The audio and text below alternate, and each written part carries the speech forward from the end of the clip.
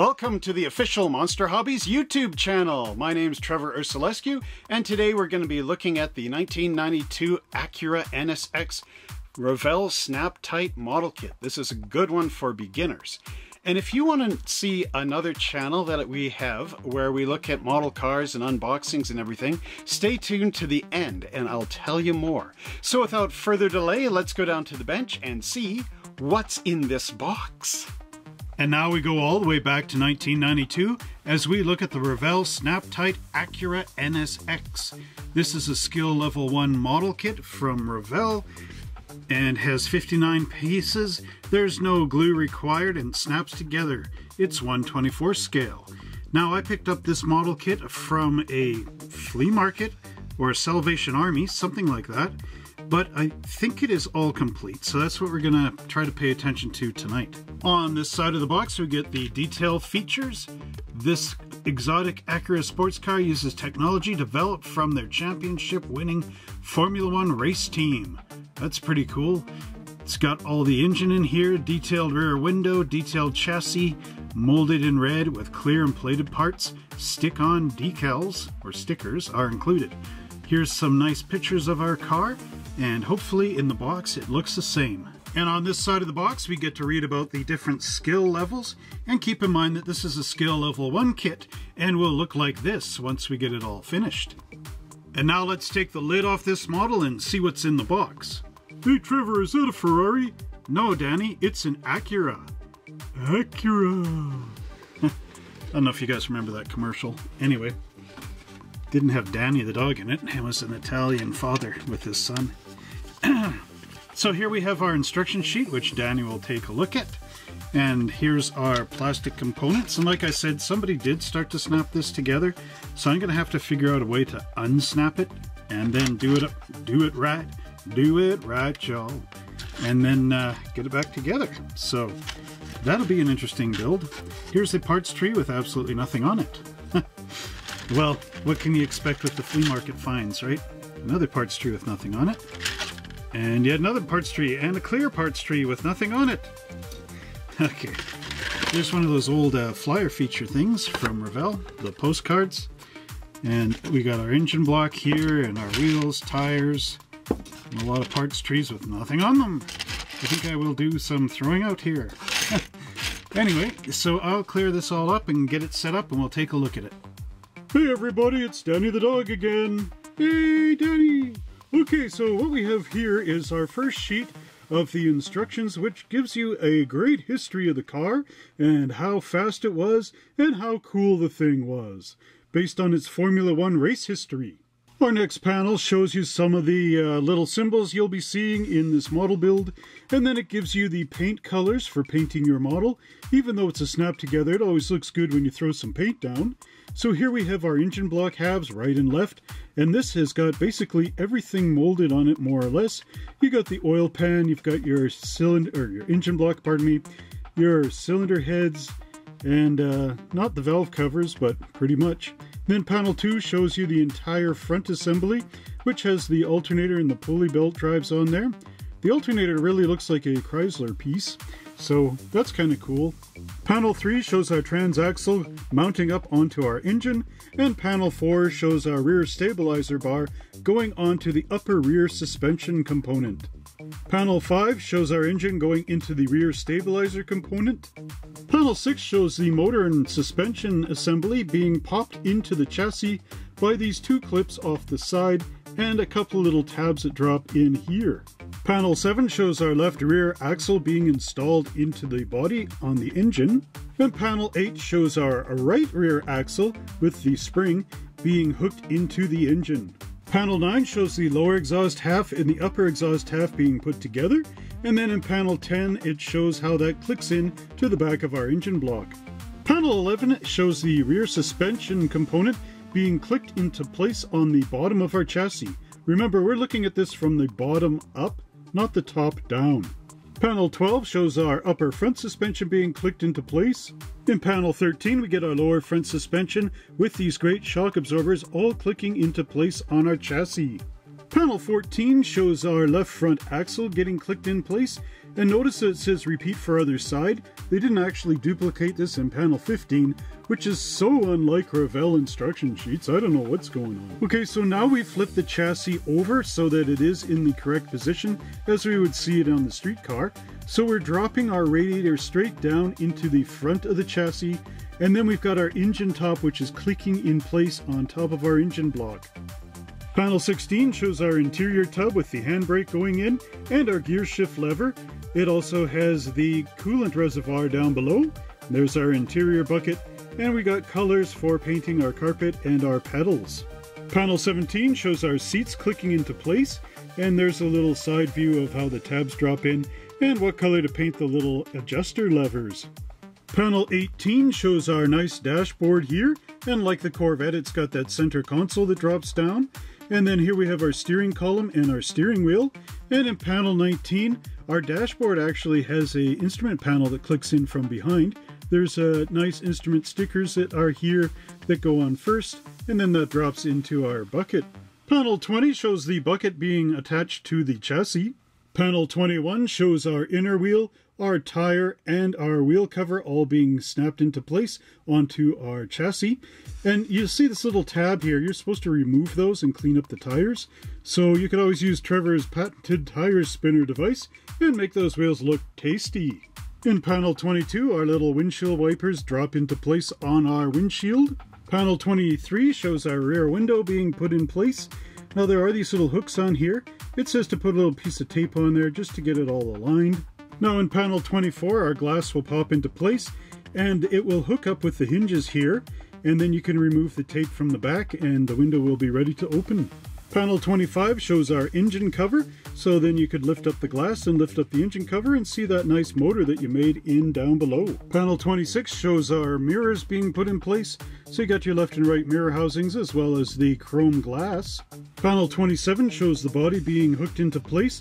There's a tab on the back which hooks up into a slot in the body, and same for the front. In panel 28 we see our spoiler being put on the car and our license plates with the license plate decals. Panel 29 shows our transparent glass tail panel being put in place, as well as the exhaust pipes. And sadly, on our panel, it's actually broken here. So this part is missing. So I don't know how Trevor's going to come across fixing that one.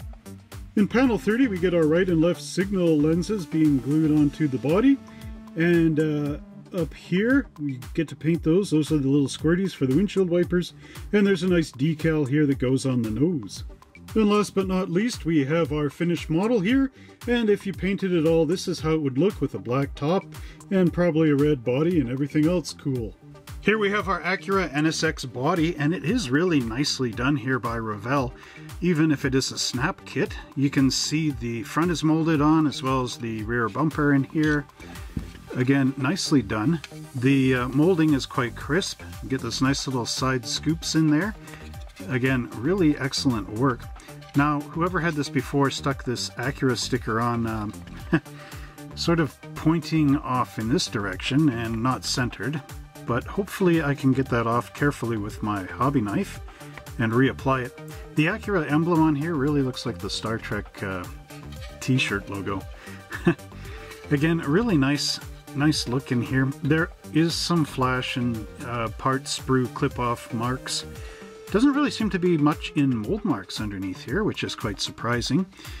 A couple of lines in there to remove with your number 16 hobby blade, but overall, this is really excellent. Here's our chassis pan, and I am a really lucky guy because whoever built this never even used any glue on it. So all the pieces that were snapped together are easily coming apart. So there it is there. Look at the nice detailing in that. Isn't that wonderful? That's our floor pan. I do believe this is our gas tank. Who's owned one of these cars in real life? Let us know down in the comments below. Was the gas tank actually right there? It looks like it. Anyway, overall this is really excellent. Again, hardly any mold marks. A couple up here on the fender aprons. There's our copyright of Revell monogram 1992. There, you can see it there. Again, really nicely done. It should be an easy kit to paint up and really quick. Now here we have all the components that make up our engine. So there we've got the right and left hand side of the engine block with the oil pan down below. This would be a V6, I do believe. And there's our front timing chain cover and cylinder head covers. Here's the top of the engine, all as one piece, and then you get that transfer case in the back. Now this goes together really easy, but you can see the nice detailing on there. It is really crisp and beautiful. The camera seems to have some hard times focusing on the red parts. They just look kind of like a glossy mess, but overall, they are quite unique and quite nicely done. Here we have the interior tub component. You can see the wonderful detail here on the side walls. Again, very nicely done. The center console looks correct and looks really nice. You got carpet in there, and there's no mold marks in the carpet, which again is another beautiful thing. A little bit behind the console here, which will get covered up by the dashboard. And there's your three pedals, the brake, accelerator, and the clutch. On the bottom again, no mold marks. Nice little pins in order to line up and lock into everything. And our firewall in the back's nice and smooth. Here's our interior components, which include that dashboard, the steering column, steering wheel, and our two seats, and our instrument panel, which plugs into the back. Again, really nicely detailed on there. They got the radio in there as well, so Danny can listen to some tunes. And then we look at the detailing on the seat. That texture looks just like the real thing again. Very nicely done. You got an accurate looking steering wheel as well. Just got to clean up all those seam lines and flash cutoff points, sprue cutoff points I should say, to make this thing look really awesome. And here we have our suspension components, and as you can see there's actually a lot. This one's actually broken, I just discovered. This part here got busted off, but I do have the components here, which I'll have to figure an interesting way to glue them back on.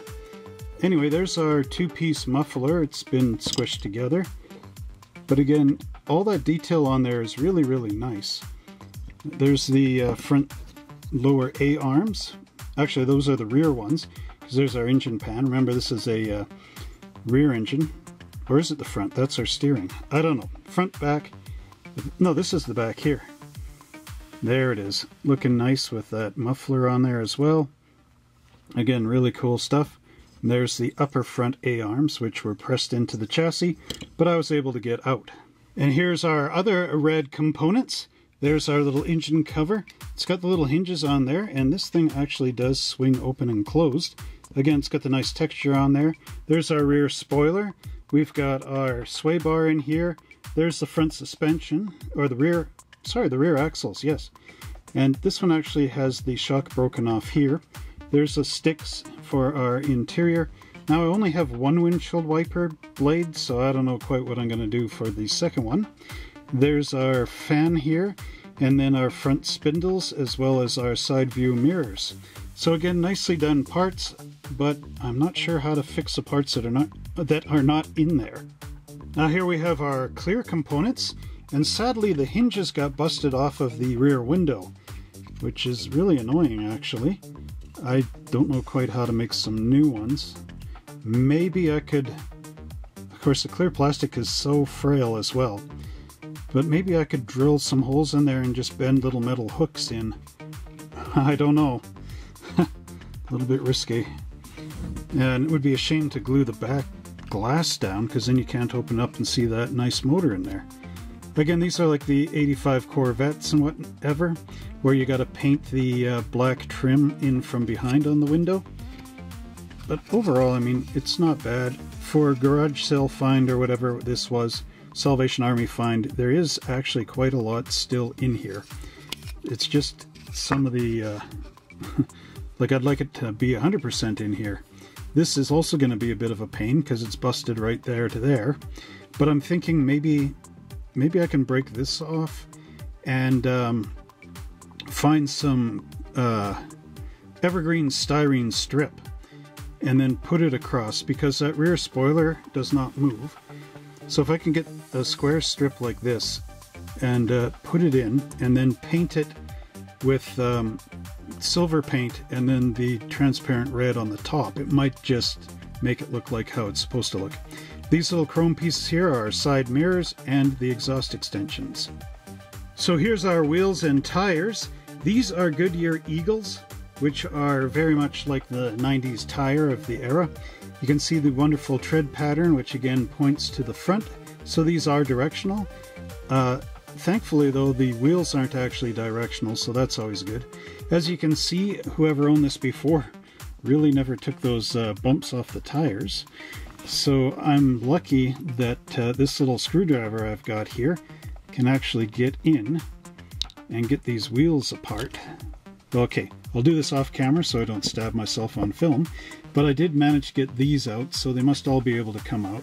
Like I said, nothing was glued, so that's always good because I can get at these with the wheel spinning tool. Ooh, it's too small. Okay, I'll have to figure out a way to spin these tires, but anyway, at least I can get them apart. Well, I hope you enjoyed that look at our Revell Snap Tight 1992 Acura NSX. It's a really cool kit, isn't it? I just wish I had a brand spanking new one. But if you want to come to check out a great model car channel where we do tips and techs and we do unboxings like you've seen here, as well as show and tells of our built up models and group builds and all kinds of cool stuff, check out this video right here. It'll tell you more about it. And if you want to just directly go onto that channel and see for yourself, click this little icon down here and it'll take you right there. So until next time, everybody, enjoy your models and we'll see you in the next video.